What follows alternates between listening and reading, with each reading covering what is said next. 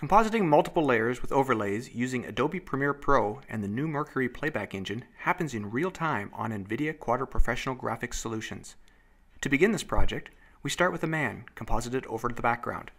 We then add a snow and dust layer, drag it onto the timeline, and place it on top of the composition. We set the opacity and choose a blend mode, in this example, a soft light.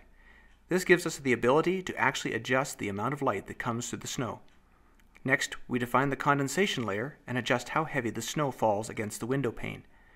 To do this, we use a screen mode. Reposition the video and reduce the opacity down slightly. Now you can see on the right side that this multiple layer composition is actually playing back in real time on the Quadro GPU, while the same project being played on a CPU on the left is having problems being rendered at full frame rates.